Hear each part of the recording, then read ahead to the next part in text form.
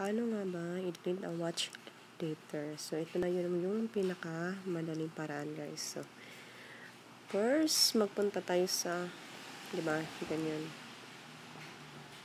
Una, punta tayo sa YouTube natin. So, next, punta tayo sa library.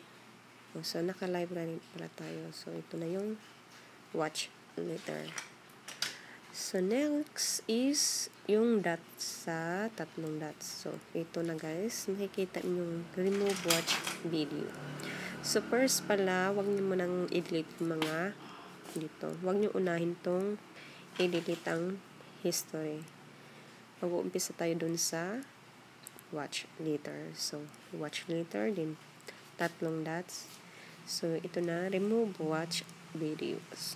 So, yan na. So, next, remove. So, pag-antay tayo. Ayun na. Ito na lang yung naiiwan yung dalawa. So, remove na lang natin. Remove. So, ayun na. Done na. Yung history. Yung history, dito na lang natin yan. Punta. Settings.